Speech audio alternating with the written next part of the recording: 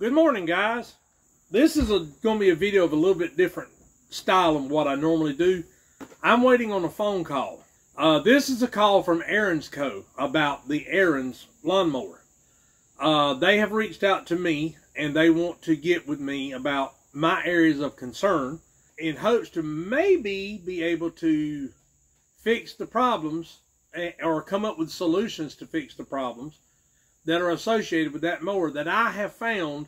Even since recording the video, I'm pissed. No one told me beforehand. So if you're new to the channel, please be sure to click the like button and subscribe button. And share my videos, please. My name is Brian, and you're watching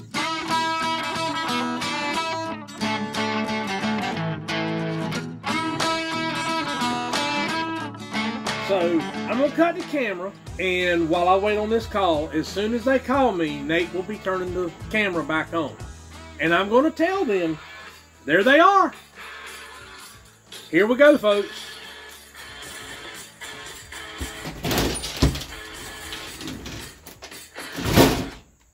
Hello? Yes.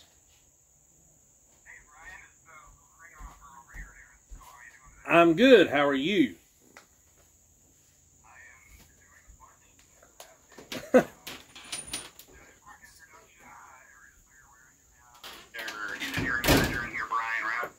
Which I'll let him introduce himself here real quickly. Okay. And then the director for residents. Okay.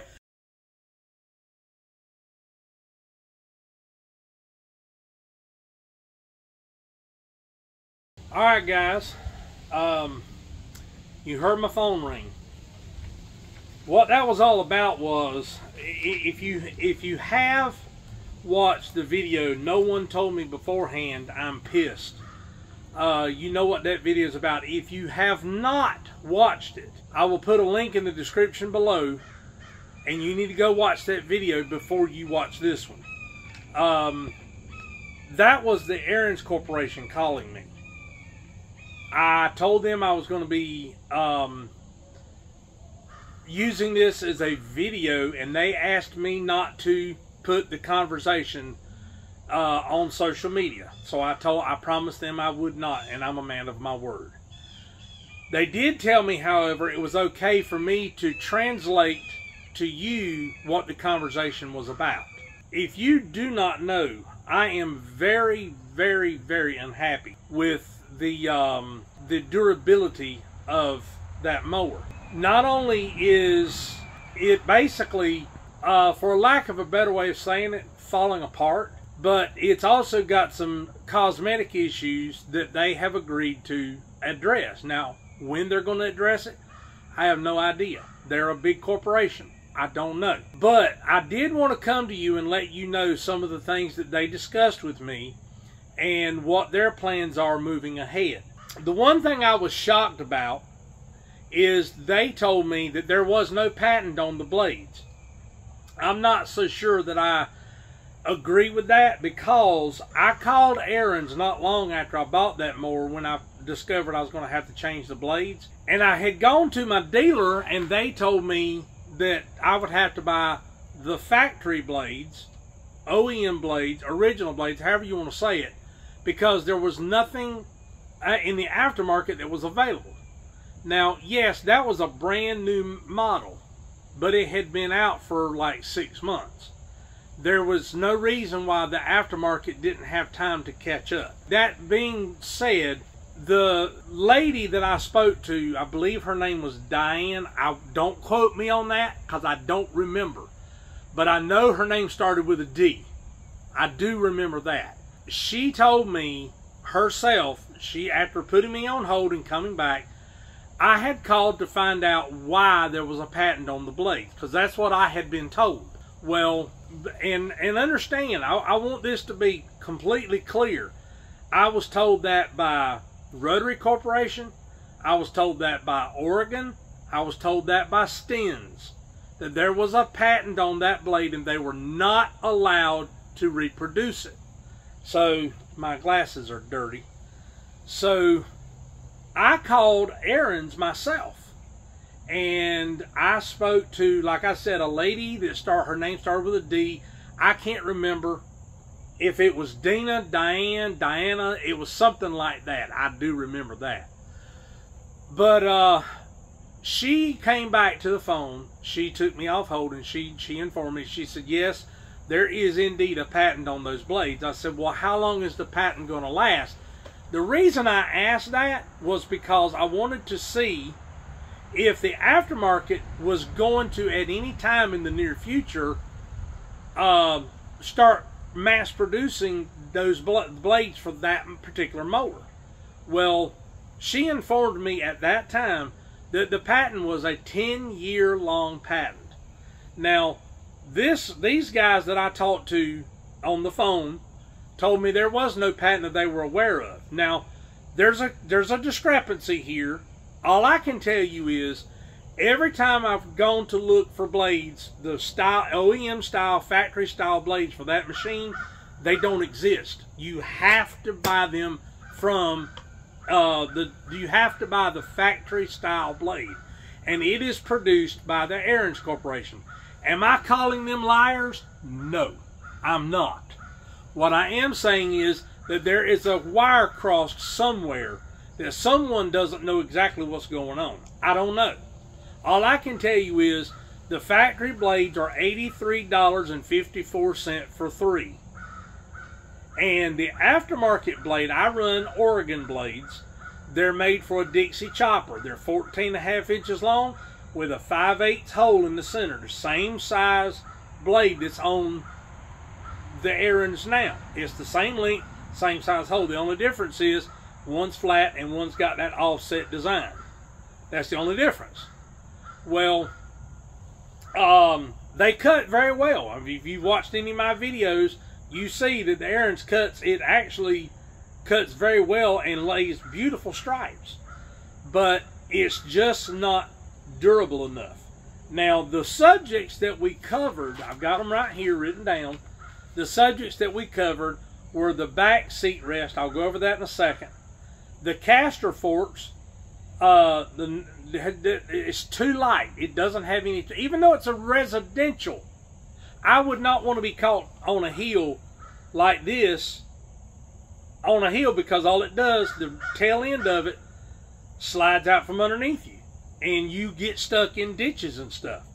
The deck design, and I'll go over that too, the gas tank fill location, and the overall durability of the machine itself. Now, I'm not going to hit every one of these, because if I did, this video would be an hour long, and I don't want you to have to sit through me rambling for an hour. So I'm going to hit the most important parts. The back seat rest, I've got a video I've got to do for them, and I'm going to be making my own video, but I'm not going to release it until after they view the video that I'm sending them. But the back seat rest, the leather comes down underneath it like that, and then it comes over the top like this. It's got a plastic hook type system. I can't do it with my hands. It's like this. Well, after a period of time bouncing going down the highway and in use, the plastic gets weak and it lets go. Well, now the wood backing on that seat is exposed to the weather because you can't keep it fastened. And I told them they need to put 3-inch wide, that's 3-inch wide Velcro on the part that comes underneath and the part that comes down the top, and fasten it. The reason I said 3 inches is because there's a lot of strength in there and it will last for years. If you put a strip this wide, it might last a year before the Velcro actually starts letting go. But that 3-inch wide Velcro strap across it, it'll last for years and years and years. And they asked me why I was concerned about that. I said, well, when the wood is exposed to the weather, to the elements, it's not going to last. It's going to start splitting and swelling and falling apart. Then you're going to have to replace the seat. I said, and I posed this to them. Would you rather have a seat that people brag on, or would you rather have a seat that people have to replace once a year or once every 2 years because the wood backing is falling apart? I said, those are the questions you have to answer in the engineering department but you have to think in the mindset of an end user. And I said, that's the problem with manufacturers. They think like engineers. They don't think like John Q. Public out there in the middle of the yard mowing grass. And I said, and that's what you have to do. But anyway, I'm going to make this short. I'm fixing to wrap this up. The other part was the deck design. Now, I'm not going to walk out there and show you. I'm not going to walk out to the shop and show you the deck. Just understand, if you're looking at the deck like this, instead of it being flat, it comes like, I'm gonna do it up in the air. It comes in like this, goes up, goes over, goes down, and goes back. They said it was designed that way for a specific reason. If someone wanted to put a bagger on that mower, that prevented having to have a turbo fan. I get that. But I told them, I said, well, how many people have bought a bagger that has bought this machine? They couldn't answer that question. I said, well, your ratios of baggers versus non-baggers is probably pretty low. I said, I'd say maybe 3% out of 100% are actually putting a bagger on this machine. I said, wouldn't it be better to have that closed in and then let the customer decide, hey, I want to put a bagger on this. Do you have one available? Then you say, yes, we can sell you a bagger as a separate attachment or a separate implement, however you want to say it. And then you just simply take this plate off the top of the deck and you can attach your bagger. And they said, in all honesty, guys, they said, we hadn't thought about it that way. And I said, if you watch my video, I'm Still Pissed Part 2, I said, you will see, I said, me and my son both get filthy operating this machine. And I'm going to tell you what I told them. Flossie, my wife, I refer to her as Flossie on video for privacy purposes. I said, I've been in business for 24 years. I'm into my 25th year now. I said, up until I bought that machine, she's never had to pre-wash my clothes, nor my son's clothes. Now our work clothes, using that machine, she has to do a pre-wash to get as much of the dirt out as possible before she wastes detergent putting it in the washing machine. I said, she's never had to do that in 24 years of business. I said, and the only common denominator with me and my son is that machine. Guys, it was a good phone call. They actually listened to me. They took value in what I had to say. And guys, I'm not doing this for me. I'm doing this for you guys. Anybody out there that sees this video or sees my other video and says, well, I don't know if I'd want to buy that machine or not. That's what they called me for. They sent me an email while I was on vacation. You saw the vacation video. We got an email while we were on vacation. They set this whole thing up. I didn't call them. They responded to that video, and then they sent me an email, and they set up the phone call. They wanted their design team and their engineering team on the call with them. They had only allocated 30 minutes to talk to me. Well, a 30-minute phone call turned into more than an hour. And at the end of the phone call, they asked me not to release that phone call because of privacy purposes. They don't want information getting out there that they have priority over and they don't want released to the public. And I understand that. I told them, I said, no. I said, I will do a follow-up video with the phone ringing, and that's exactly what I've done. So anyway, did they listen? Yes. Are they going to be making changes?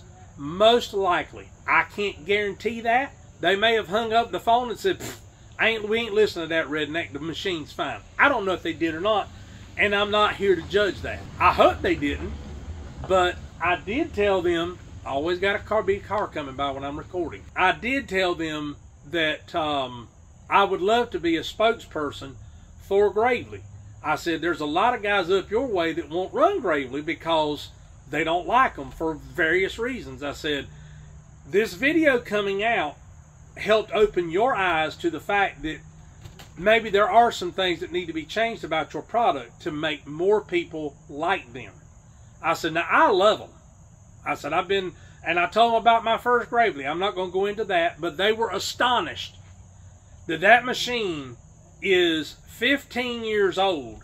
It has been put through the ringer and it's still going. The guy that bought it from me is still using it. And it's now got over, I think, 13 or 14,000 hours on it, and it's still going. It's still got the original pumps and the original transmissions. So take that for what it's worth. But anyway, guys, I want to keep you guys up to date on what's going on with the Ariens situation. I also talked to them about the dealer, and they were astonished at the way I was treated. Please keep up with this story, because that's what it's turning out to be, is a story. I had no clue when I posted that video over by the front of my shop that it was going to turn into this. I never dreamed that I would be talking to the design and engineering team at Ariens Corporation. Never thought about it. Never crossed my mind.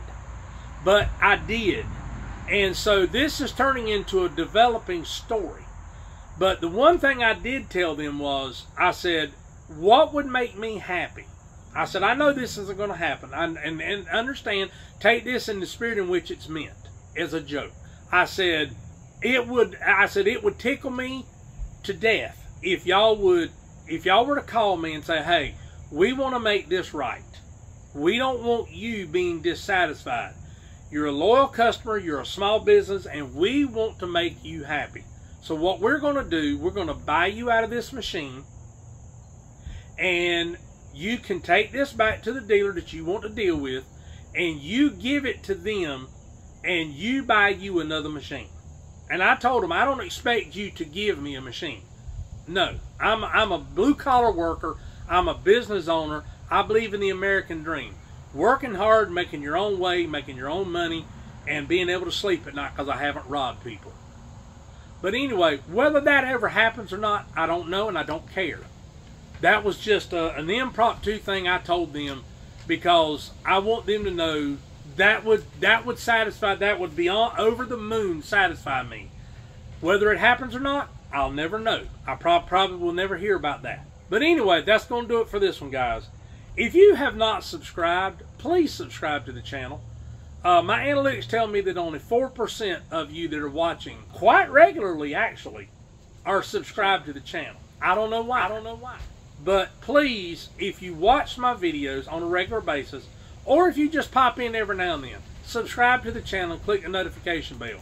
Also, share these videos, guys. Please, that's how my name gets out there. That's how the channel gets recognized. Share my videos, please. Especially with someone you know would be interested in and actually learn something from the video. So anyway, this is Brian with Big South Outdoors TV, reminding you to live big, live southern, and live outdoors. See you on the next one, folks. Have a good one.